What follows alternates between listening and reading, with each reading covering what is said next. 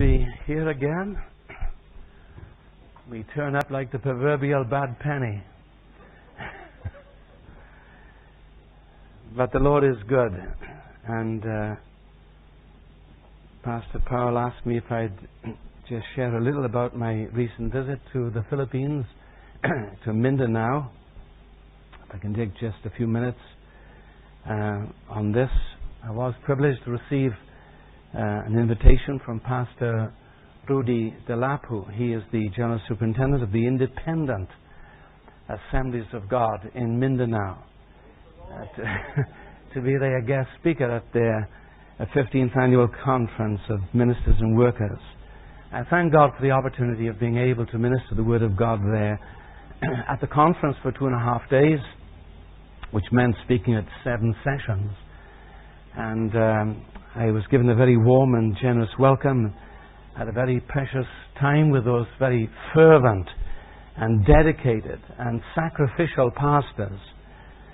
Now, they had assured me that they would take care of me in the sense that my life would be safe. I had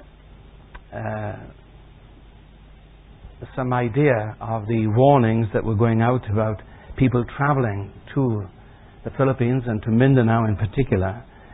And I later discovered, the week after I had come back, during the week after I come back, through the SBS Dateline program, that Mindanao is now one of the most dangerous places in Southeast Asia for the training of insurgents. A strong, disturbing extreme Islamic presence in the southern part. Even though the Philippines is 80% Roman Catholic. And added to that, of course, there's the tribal areas in the hills where the militant rebel groups reside who are in opposition to the government.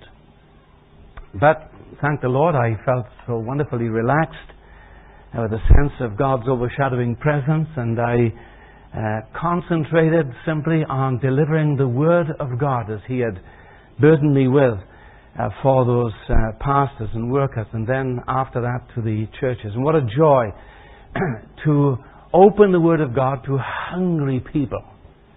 The hunger for the Word of God. And I found myself simply extolling the greatness of God, so that those dear people would go away from the conference not with some new methodology of how to grow your church or keys to success in God's work, but with a greater appreciation for the God that they serve, knowing that such a view of the Almighty would be the greatest spiritual deposit that I could leave in their hearts. In fact, I made it very clear at the outset of my sharing with them. I was not there to tell them how they could get the job done. They know better than us. We are so arrogant. We are so proud. We think that we've got the answers to all the problems. And that we can go to these nations and tell them how to do it. Listen, they've got the language, they've got the culture, and they've got God. And they've got the Word. And they need to see the one who had called them and commissioned them. And so I felt that my burden was to share with them from God's Word, that they may have a greater appreciation for their mandate and their message, and above all, their Master.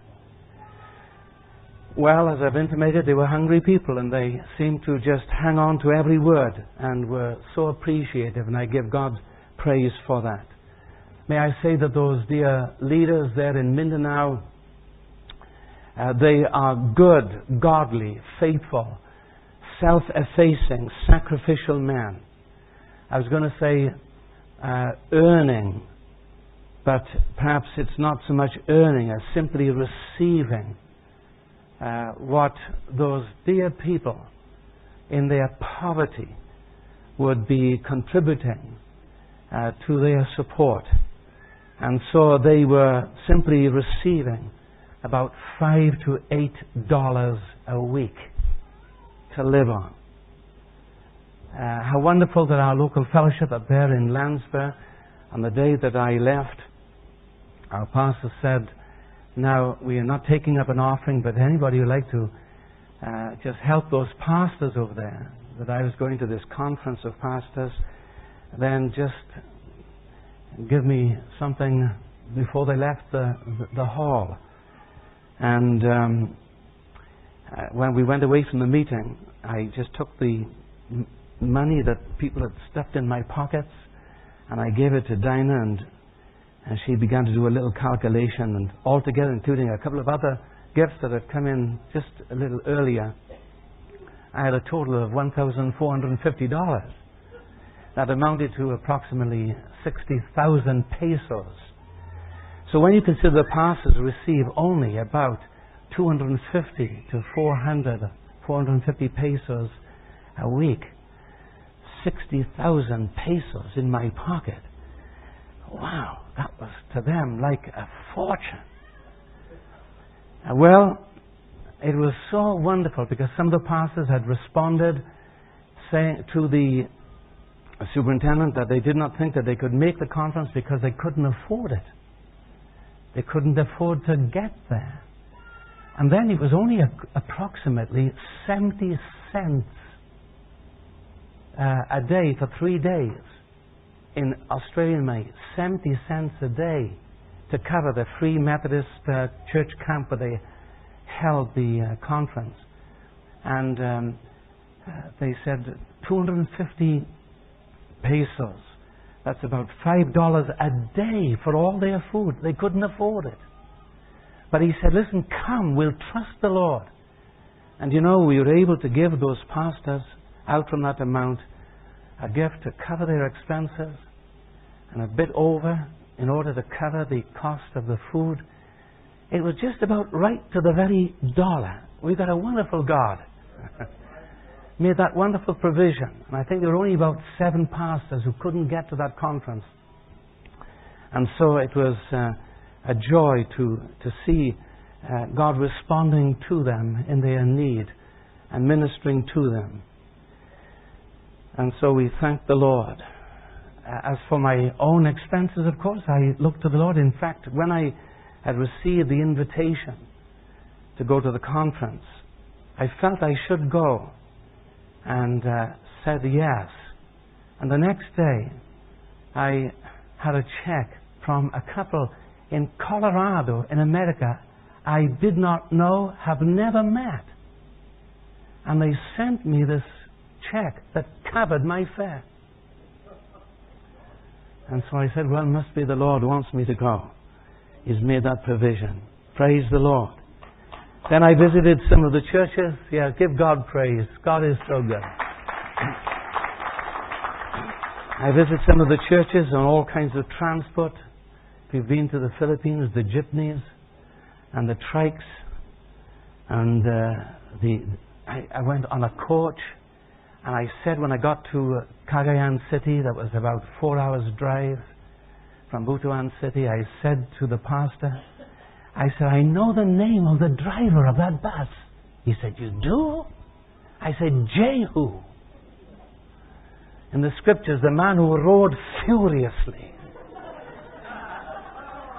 I'm glad the angels were encamped around about me. It was quite an experience. But being with those churches also was truly inspiring, though very emotional. Those folk reminded me of the church in Smyrna, abjectly poor in terms of what is material, but rich in the things that matter most, what is spiritual and what is eternal. I think, friends, that too many of our churches in Australia are like Laodicea.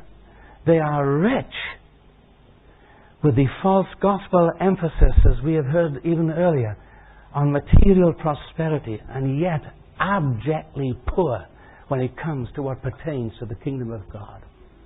So it was quite an experience to be with these people. Now, the Philippines, may I say this, has great poverty.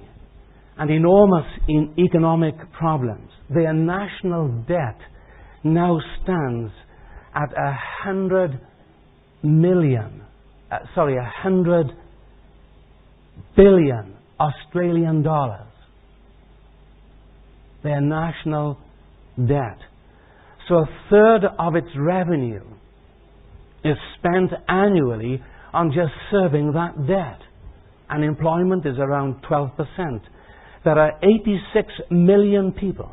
And this year alone, they estimate there will be 1.7 million children born there in the Philippines. That will only compound their problem. Going to the pastor's house in an outer area of Cagayan City, where I was preaching, we passed an extensive garbage dump with its smouldering fires.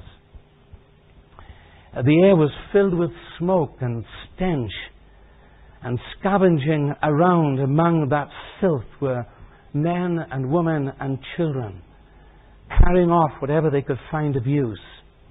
I was told they would be picking up out of the scraps of food in the dump to eat, which had been dumped there by local restaurants off the plates of people who had left it. And they would retrieve just plastic water bottles and clean them out and sell them for recycling to earn a few pesos to live. Prisons are extremely overcrowded. One young, shy teenager from Mindanao is in Navatos Municipal Prison. She had her 14th birthday in prison the other day, just 2 weeks ago. Arrested and charged with stealing. You know what she did? She picked up some discarded pieces of fish at the local fish market to take home to her auntie who had lost her job and was now without any income. The teenager is in prison until the court hearing because she can't pay the $40 bail money they want. And so she shares a cell, no bigger than an average bedroom in our homes. She shares that cell with 47 women, including accused murderers, drug addicts, and prostitutes. And in the next 5 cells, there are 485 men and boys. You know, there are 36 children a day that are jailed in the Philippines. They have 2,100 children in just over 1,000 of their jails. And 20 of those minors, listen, are on death row. Child malnutrition, according to UNICEF, rates higher than North Korea. A third of the children go hungry every day. And I picked up some of these statistics from the Australian newspaper, published on Monday of last week. So it's not just hearsay, it's just the surveys, the reports, and now being published. But here's the point. I've given that as a little picture. It's a tremendous need in the Philippines. But there in the midst of that, we have faithful pastors. And we have dedicated believers who are seeking to reach their desperate people with the gospel of Jesus Christ. And they are planting churches. One pastor I was with, and we had a very precious meeting in his church. Pastor Yolando Salem. I refer to him as Alan. Alan goes up among those rebel tribes I referred to a few moments ago. He goes up to those rebel tribes every week to preach the good news and to teach those new believers. He walks sometimes 12 hours through the forest to get to those people scattered there in the hill region. And talking about courage, he is so courageous. 5 of his fellow pastors were killed by those rebels. He himself was abducted. But God alone knows why 5 were slaughtered, but he was spared and freed, but not without telling the commander-in-chief that he needed Christ. That is why they had come among their people They weren't there representing the government. They weren't there preaching politics. They weren't there to see what they could get out of people. They were there to give them the good news of the gospel. And this commander-in-chief of that rebel force was in tears. And he said, "We will not kill you. We'll let you go." Then Alan said, "I want to do one thing before I do go." "What is that?" "I want to pray for you," he said. And now Alan goes up there every week to preach the gospel in that rebel area amongst those tribes, as God has opened that marvelous door.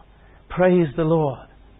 They are poor men in terms of material things, but uncomplaining and uncompromising. And they are building their own churches.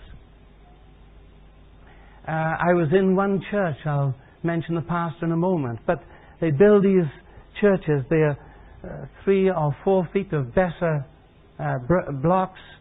That's the wall. And then they put up a few stanchions and put a roof on. And that's their church. Air conditioned. And he's got a lovely place that he has built, this Alan. But another godly, humble pastor working among the tribal people, Giulietto Perez of San Mariano. I met him. One of the humblest men you could meet. Godly. He has erected the outer walls, but he can't afford the cost of putting an iron roof on it. Well, it was the dry season when I was there, but the rains will come, if not already come. And sitting in the meeting under an open heaven with rains coming down is not all that comfortable. I asked how much it cost to roof the church. And they said, "Oh, it cost 16,000 pesos. Well, that's only about $400 to put the roof on the church. And just last week, a young lady, when I mentioned this, she gave me $100. So soon we'll help that pastor to get the roof on. And another pastor, Joel Sassuelo, with a like need to extend his roof for about the same cost. Joel is a fine young man. Again, marked by his humility. These men impress me greatly. Marked by their humility and meekness and godliness. And I won't forget being at his little church when I felt so strongly to preach about from Acts 3, the man at the gate of the temple had been placed there from being but a child, lame from his mother's womb, 40 years of age. And how the apostles going up to the temple were moved upon, wrought upon by the Holy Spirit. And there saw that man miraculously healed. And we had this very wonderful service, and some people intimated they wanted to know the Lord. Came from the village into those meetings. And at the end of the meeting we had concluded, and some were having just what you're having tonight, some refreshment after the service. And Joel came to me and said, "Will you pray for my daughter?" And I said, "Certainly. Where is she?" "Oh, she's not here. She has been lame from her birth. She is unable to walk. In fact, she's in a chair. She has no use of her limbs whatsoever. Her name is Hannah May. She's just 5 years of age. She's a twin. The other twin, her little sister, is wonderful. But Hannah May, helpless, totally helpless." So I prayed with Joel and his wife that God would touch this child. I could tell you of other needs. And but perhaps you'll remember the pastors. Remember the work in your prayers there in Mindanao. And the preaching of the gospel, the planting of churches. Pray for these dear people. I feel that I have met some of God's giants. They are not household names. They are not on television. But I tell you what, friends, they are doing a great work for God. They've not begged a cent from me. They didn't ask me to raise funds for them when I got back to Australia. though they are worthy of help, they simply ask that we'll pray for them. And I trust that you will pray. It was a privilege to be with them. And I trust that God will continue to bless them. I'd like to ask Peter if he will pray. He has been to the Philippines on a number of occasions, knows the situation. Pray for these needs with us. Let's stand and pray, shall we? Before I bring you the Word of God this afternoon. Thank you. Father, we come together as a family, Lord.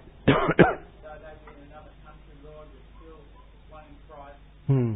I pray, Lord, that you would, by your Spirit, Lord, direct them with all wisdom, Lord, in order to continue the work of preaching the gospel, Lord. Yes.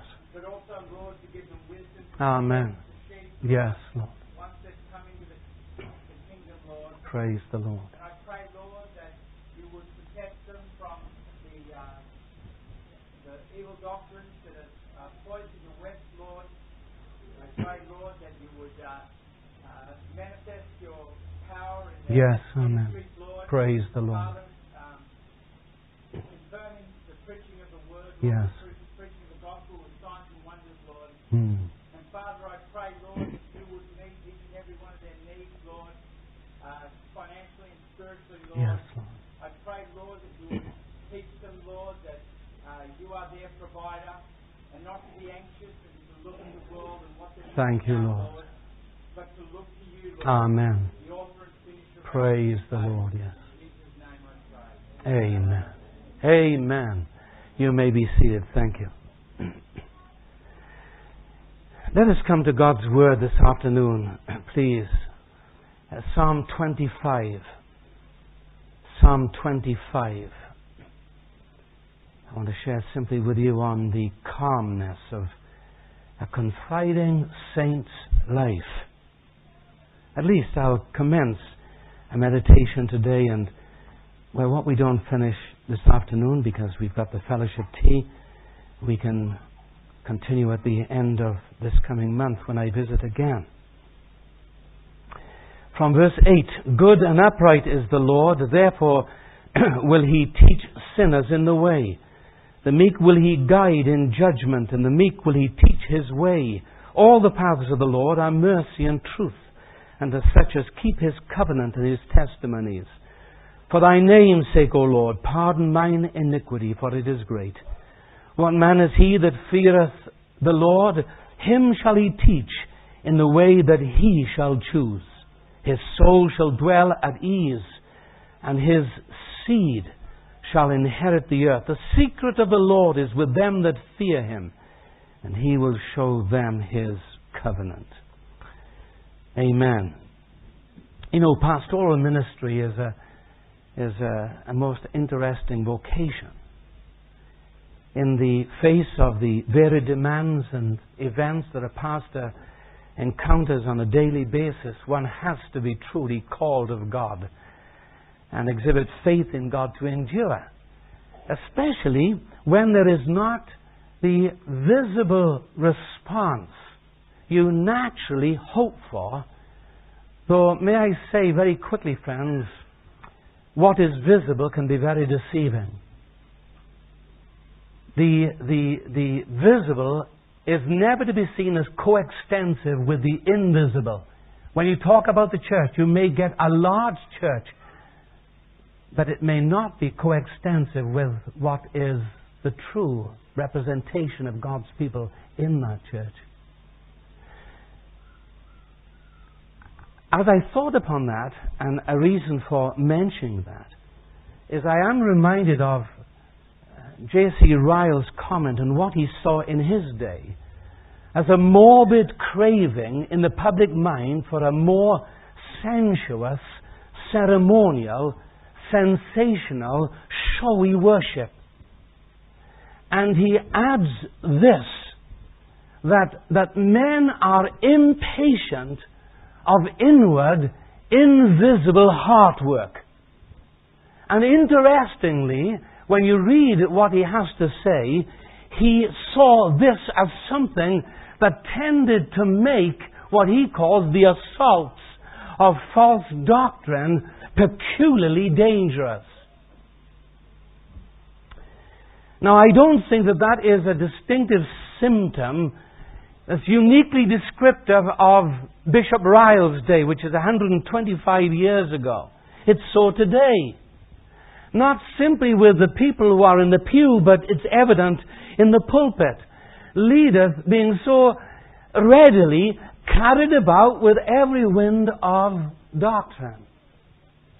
And so I guess there are times when even the best of pastors are tempted, because they will not compromise, they are tempted to give up. Discouragements face them.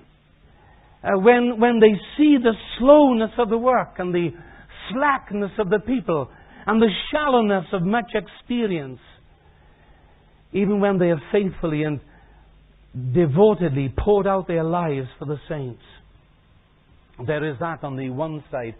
But there is another side to this, of course. There's the joys and the triumphs and the encouragements in God's work that make it so worthwhile serving the Lord. And if there are any pastors or former pastors among us, you will have known this, that times when you felt that you wanted to give up, but you soon repented, you ever thought of quitting. Because God is so good. And to see the Lord working deeply in people's lives, bringing glory to His name. There is a joy and a gratitude in beholding God at work.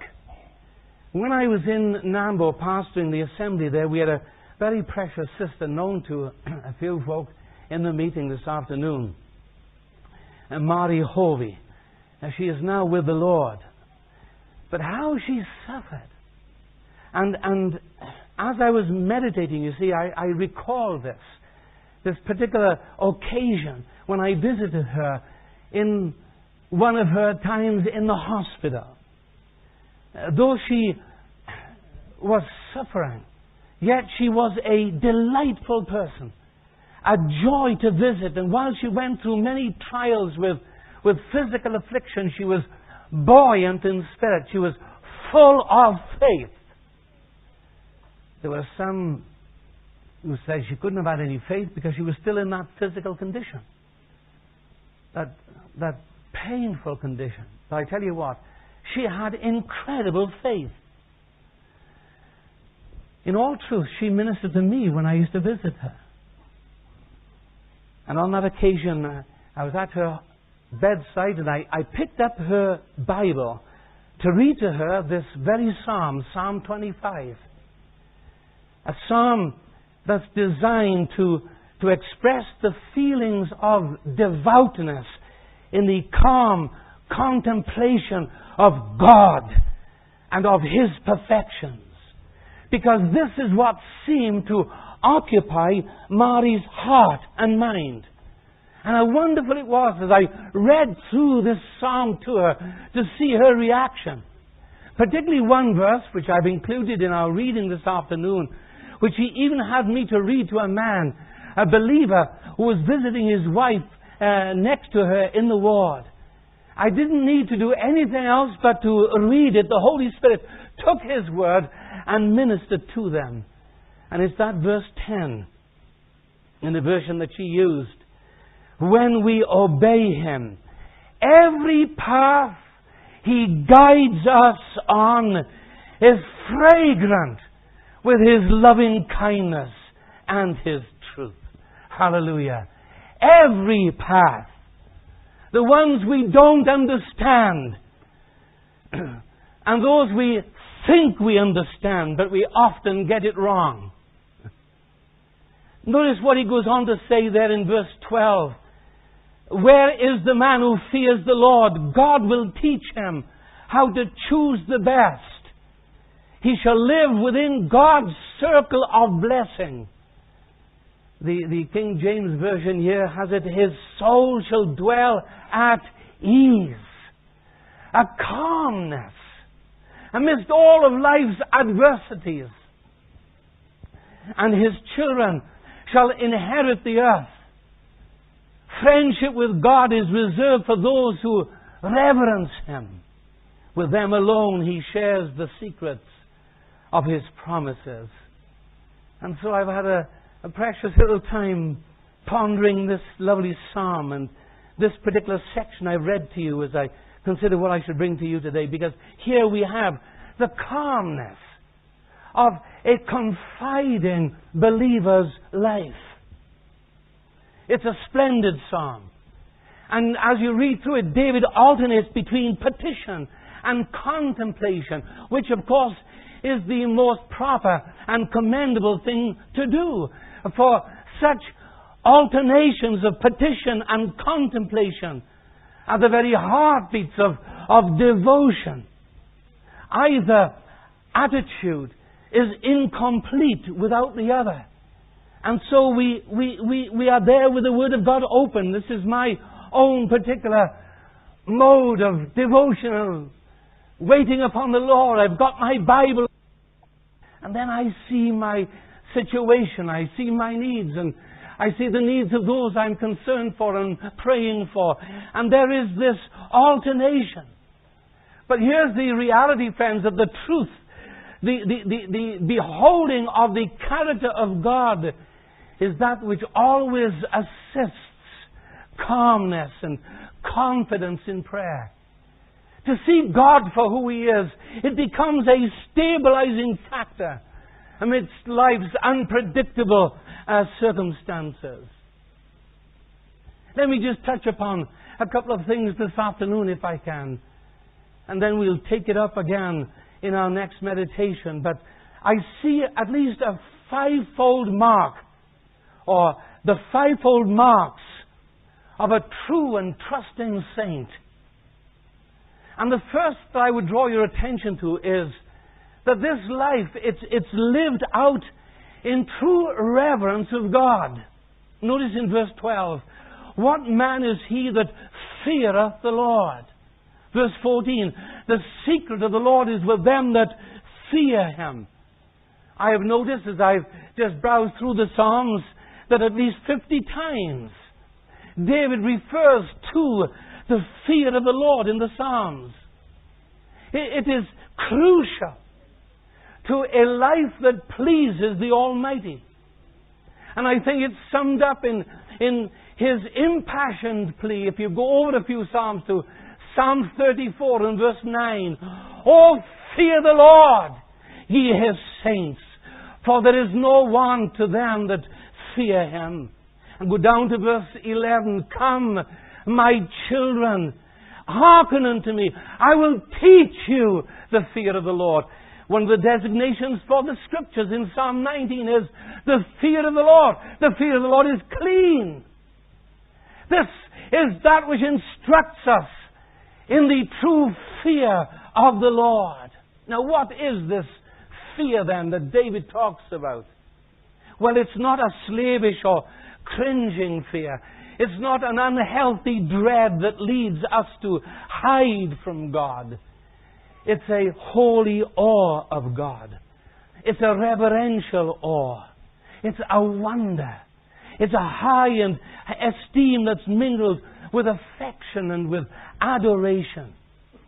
It's that appropriate disposition of heart and mind that's manifested in our relationship to God by reason of who He is. We reverence Him. We esteem Him. We stand in awe before this mighty God. And dear friends, if anything is urgently needed in the Christian church today, it's a renewed disposition of godly fear. Some of the things that we hear, some of the men that perhaps have been referred to from time to time with their false teachings, some of their statements, we say, how can they make those statements if they had a true knowledge of who God is? They can't know the Lord to express the things they do express. As one man said the other day, that upon this revelation he'd been given concerning someone's adulterous association, he said, I went back to my hotel room and said, God, Jesus, don't you ever do that to me again. He said, you nearly gave me a heart attack. on a solemn revelation of an adulterous association, and you talk in those terms to the Almighty. And all the crowd roaring with laughter.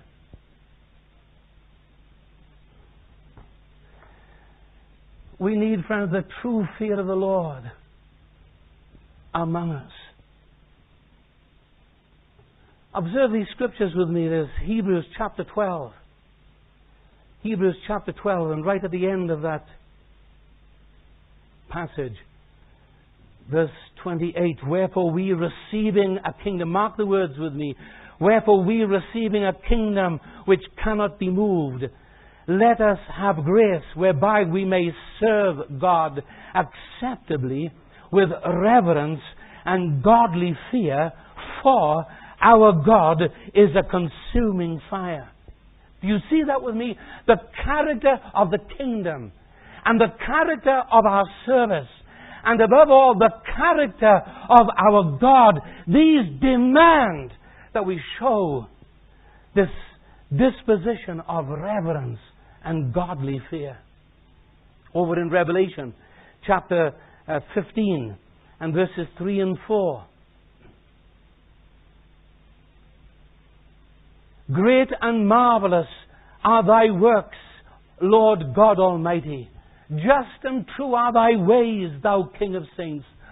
Who shall not fear thee, O Lord, and glorify thy name? For thou only art holy. For all nations shall come and worship before thee, for thy judgments are made manifest. How proper it is that we fear Him when we have in view this day of accountability, which we know, friends, is soon to dawn. Or come back to the Psalms in Psalm 130 in verses 3 and 4, where David says, Lord, if thou shouldest mark iniquity, O Lord, who shall stand? But there is forgiveness with thee, that thou mayest be feared. Friends, this afternoon we must fear Him in the light of His gracious dealings with us. How mighty and how merciful God is. And when we are talking about this is more than a mere religious life that's bound up in external observances. Here is the person who has had a revelation of God, of who God is, what He has done for sinners in grace. That sinner whose heart is now turned to the Lord, who is committed to serving Him and honoring Him. May I say today, friends, there is no one who truly fears of the Lord, who does not bow before Him in repentance of sin and trust Him to pardon and save them out of the goodness of His heart. It's not of works. Thereafter, following and serving the Lord in all humility of mind and godly fear. It's not of works. It's of grace. And we worship Him today. I believe that if we are to see a renewal of godly fear among us, then more than ever we will need a greater and more thoroughly biblical perception of God in His holiness, in His sovereignty, in His faithfulness, in His all-sufficiency, and in His transcendent glory. Such knowledge of the holy is the greatest spiritual grace that preachers can deposit in the people's hearts as they face a morally decadent world when leaving the house of God. It's not a new methodology that we are needing today in our churches. We need a return to practical biblical theology, a getting to know God for who He is. And may I say that preaching that does not have the aroma of God's greatness may entertain for a while, but it will never touch the hidden man of the heart that might be crying out, show me thy glory. I would say, friends, that in the majority of churches today, people are starving for the greatness of God. They need to hear, using a phrase of John Piper, they need to hear God-entranced preaching. God help us, that our people may behold the whole panorama of His excellencies, especially in a day when a tsunami of secular humanism has crashed through the church, engulfing people in the destructive tidal flow that makes them more concerned about temporal opulence than eternal glory, more about self-image than Christ's image, more about the fear of man than the fear of God Himself. God help us. When there was that tsunami in Indonesia, wow, what a response in multi-millions of dollars. And yet we've got a tsunami that's gone through the church and no one seems to... Well, there are some who are concerned.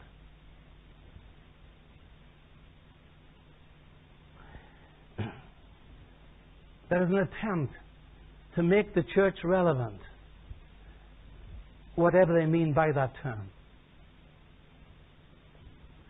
What I find, friends, is that with all the efforts of man, and it's all humanistic, it succeeded only in making the church utterly irrelevant. It's not our affluence, it's not our cleverness, it's not our techniques or even our acceptance that is going to help the church to be what Isaiah describes as a sharp, threshing instrument having teeth, affecting our world.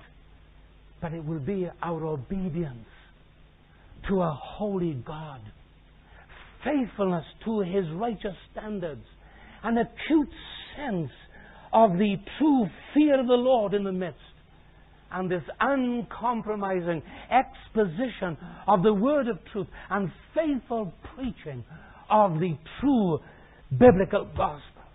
God help us.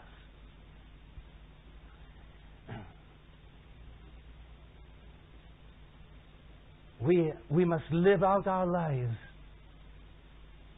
not only on an individual basis, as individuals, but as a church. It's something that must characterize the church, lived out in true reverence of God. When I read the Acts of the Apostles and see what God did, oh yes, there was miraculous exploits. But you know what it did? It brought the fear of God upon people. People were afraid to join the church or join themselves to the church. You can't join the church. You have to be born into it. But they would not associate with the church because there was the fear of the Lord among them. Oh, that it will be seen among us in our day. The second thing is concerning this believer's life who is trusting in God, bringing such a calmness then into his spirit. Not only this fear of the Lord, but it's a life submitted to the will of God. Notice what it says in verse 12. Him shall he teach. This one who trusts God, this one who fears of the Lord, him shall he teach. God shall teach in the way that God shall choose. Now, looking at this, there are two possibilities in understanding David's thoughts here.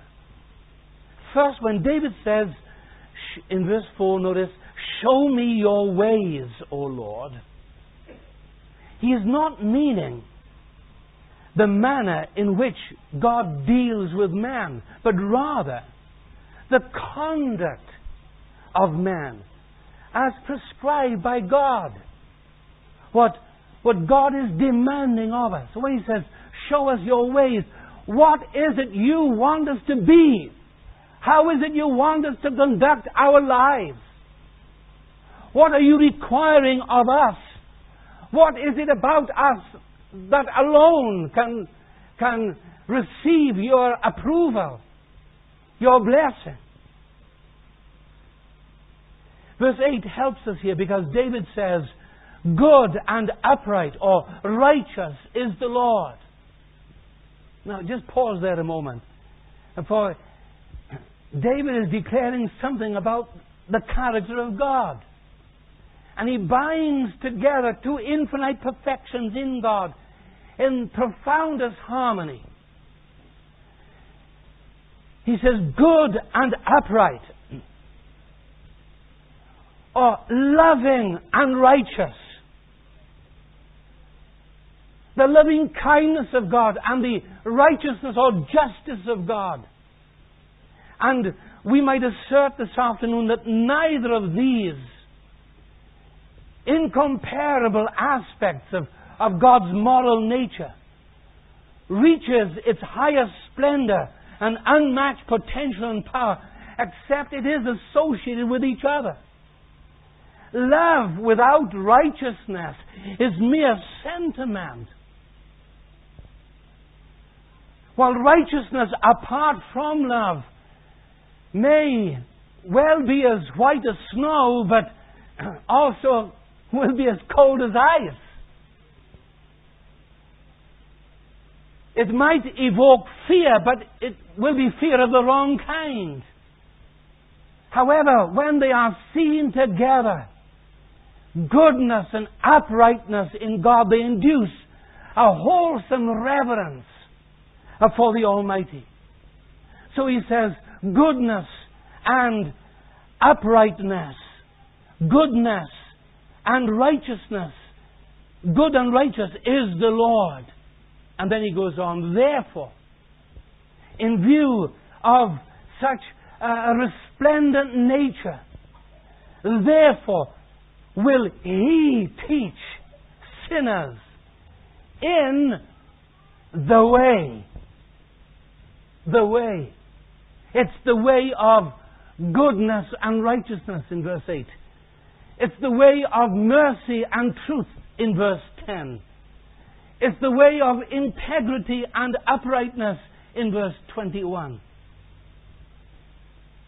It's interesting, isn't it, that when you go through the book of Acts, before Christians were referred to as Christians, they were people of the way. People knew they belonged to the way.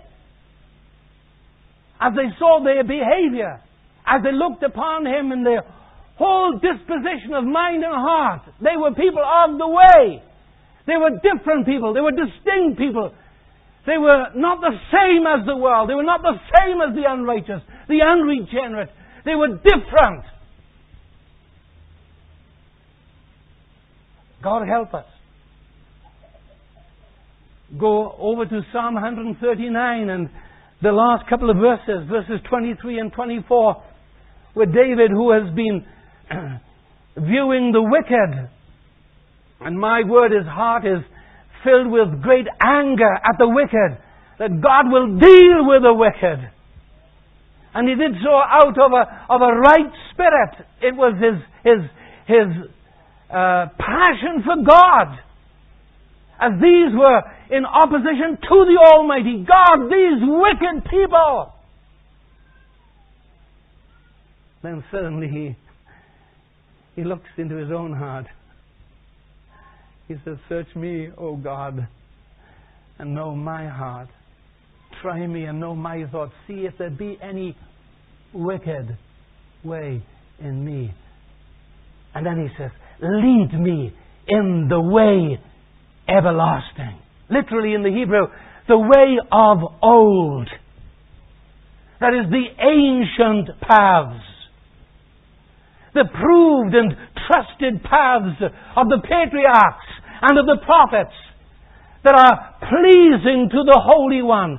The way that endures forever, in contrast to the way of the wicked that perishes.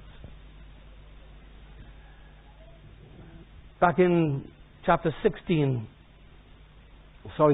16, notice at the end of the Psalm, verse 11, Thou wilt show me the path of life. In Thy presence is fullness of joy. At Thy right hand there are pleasures forevermore. Hallelujah. It's walking in accord with God's will. As Paul admonishes us in Thessalonians, for this is the will of God, even your sanctification. We are to be a people, friends, who are separated unto God, walking in ways that He reveals and He requires.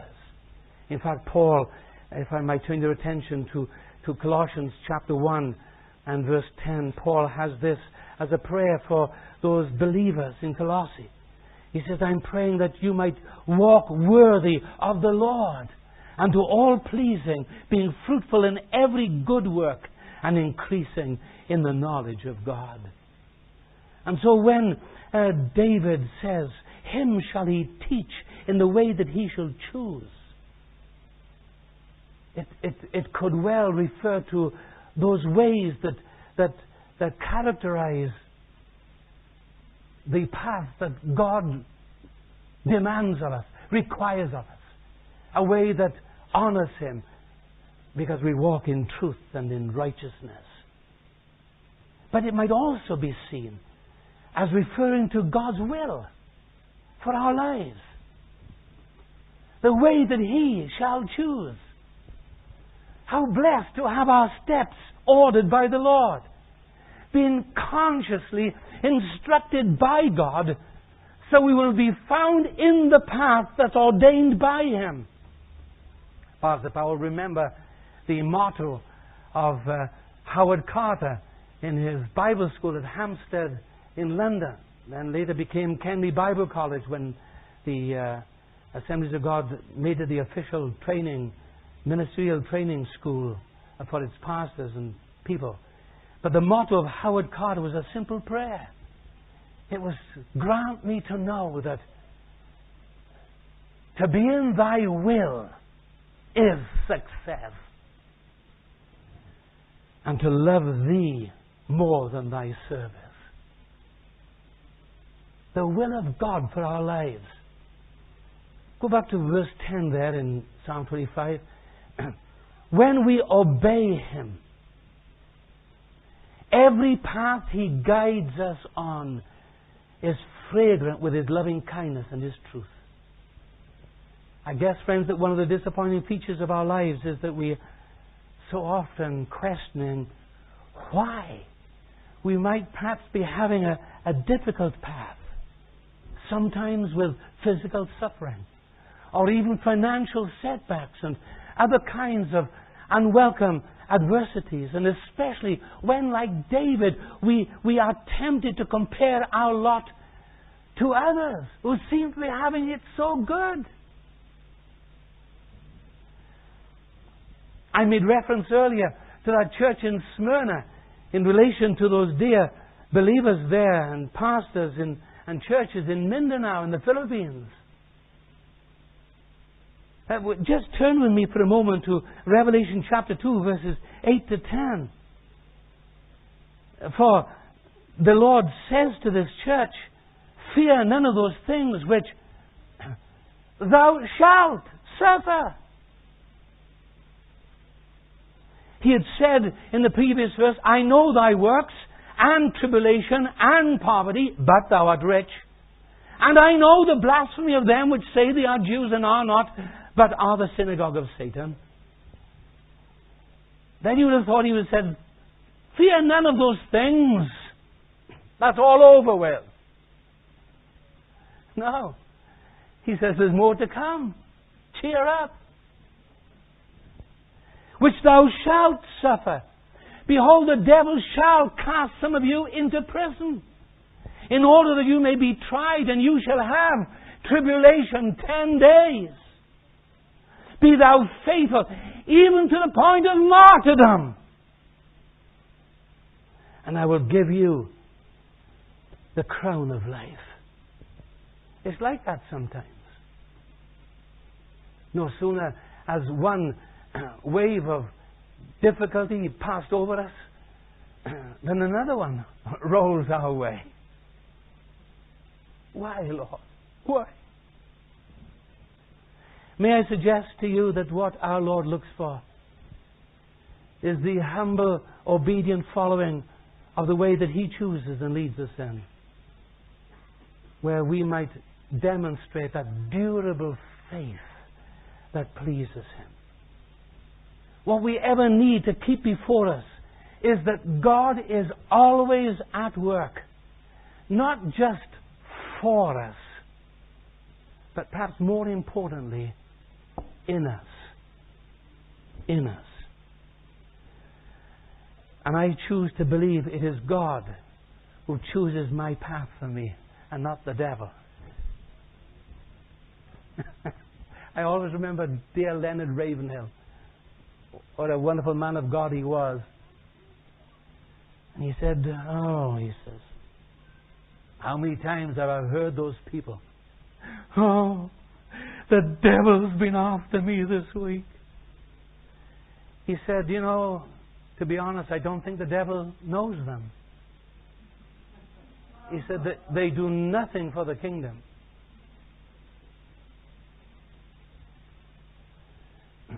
There are paths, friends, that the Lord chooses because He is sovereignly in control. My son Philip told me about his little lad Sam the other night. Philip was in America. He was praying with Sam before going to bed. And with a boy's innocent impishness, Sam prayed. And he said, Lord, let there be a snowy day tomorrow. With so much snow, I can't go to school.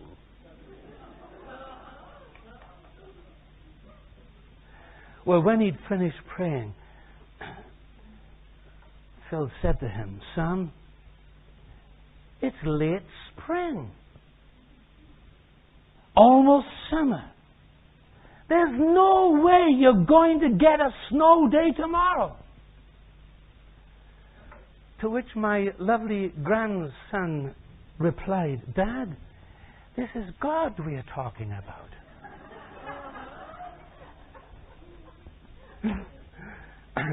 And Phil said to me, I couldn't argue with his theology. But I had to explain the verse to him about asking anything according to His will. But isn't that so like us very often? Personal preferences, they are so natural. And very often they are legitimate. I think we make a mistake very often of deeming that the will of God must always clash with our own desires. The secret, friends, of a calm and confident life that receives true guidance from the Lord, it lies in this matter of truly fearing the Lord and yielding ourselves unreservedly to His will for our lives. It's not a matter of struggling, but submitting. Notice in verse 9, David says, the meek will He guide in judgment, and the meek will He teach His way. You see, the arrogant will want to go their own way. That leads to death and to damnation. But the humble will gladly receive God's infinitely wise counsel and walk in His way, because His way is perfect.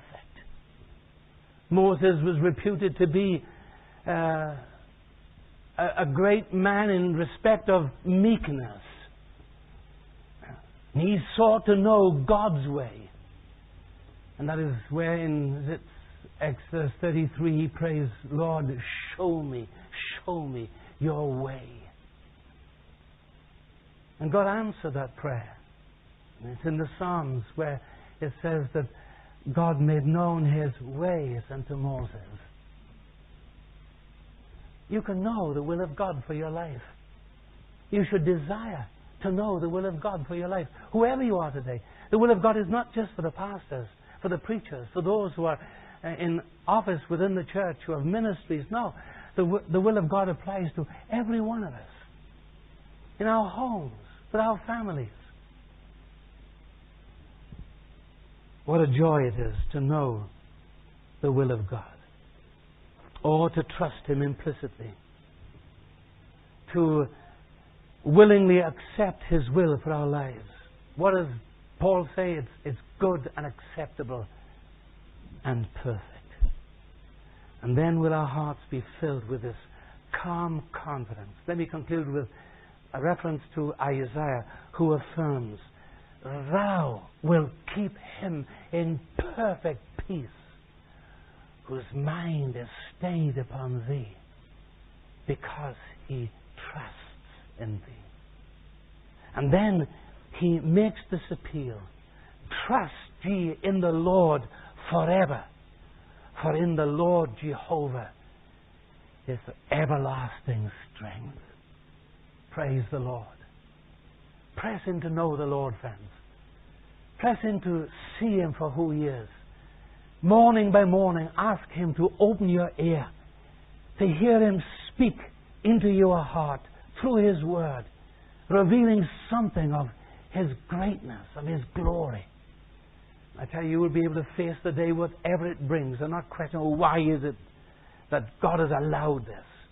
But you will have a calm confidence in the Lord and see God working on your behalf and God being glorified. Fearing the Lord, walking in accordance with His will. This is what brings calmness into the soul. Father, thank You for the privilege this afternoon of just meditating together. Thank You for Your goodness to us. We are not deserving of the least of Your mercies. But daily You load us with benefits. Grant, Lord, today that we shall have such a passion to know You for who You are.